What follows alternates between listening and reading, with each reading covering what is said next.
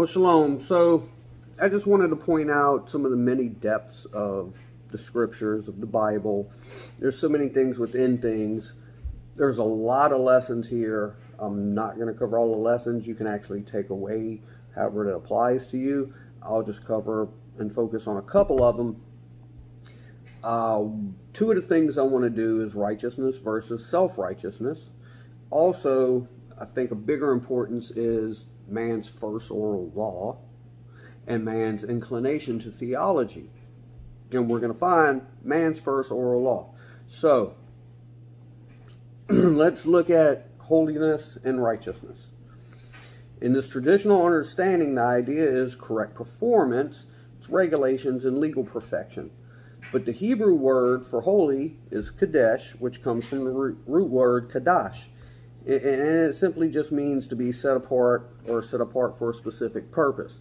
So this Hebrew root is zadak, and it's zedek and zedek and zedakah. The use of righteous as translates for yashar, which is just, justice, justify, which all occur as equivalents in the Hebrew.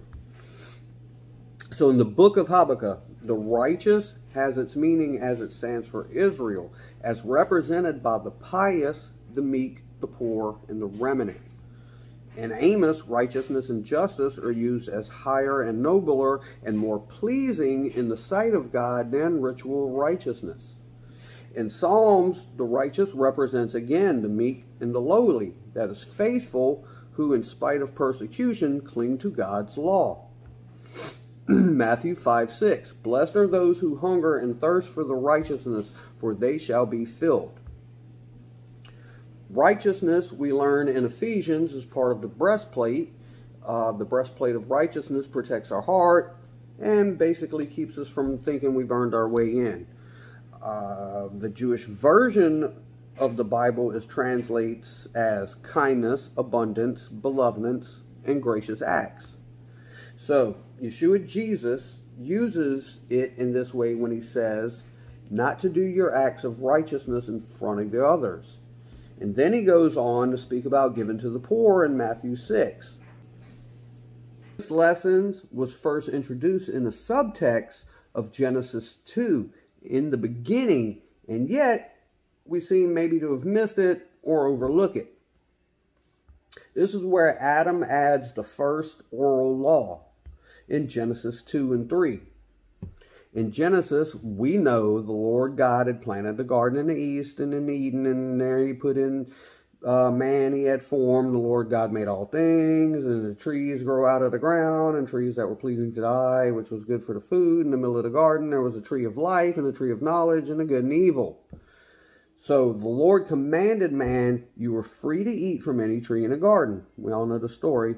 But you must not eat from the tree of knowledge of good and evil, for when you eat from it, you will certainly die. So in Genesis 3, we read that when Satan tempts Eve, he says, woman, did God really say you must not eat from the tree in the garden? Eve replies to the serpent, we may eat fruit from the trees in the garden, but God did say you must not eat fruit from the tree that is in the middle of the garden, and you must not touch it or you will die. Eve responded by stating, you must not touch it or you will die.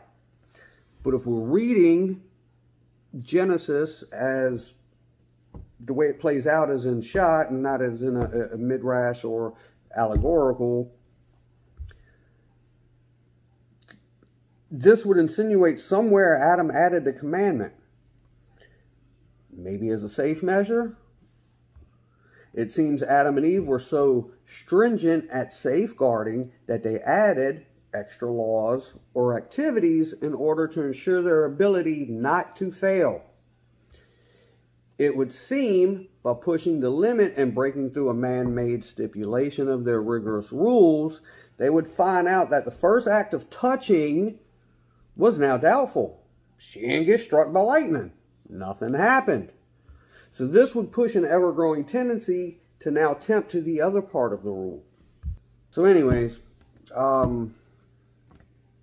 throughout many churches, throughout many theologies, We've implied a lot of things that aren't there. We've implied a lot of rules to keep us from doing things that aren't there. So all of this is kind of theology at play. And we also have the lesson of righteousness. If you think you're too good and you think you can do things on your own, we see here that by putting something of your own there, it was guaranteed to bring failure. We also see probably the dangers and too much focus on our own understanding of God's word or scripture.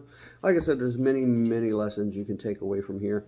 I just thought it was neat to look at one layer of one scripture and find other layers in it. So, shalom.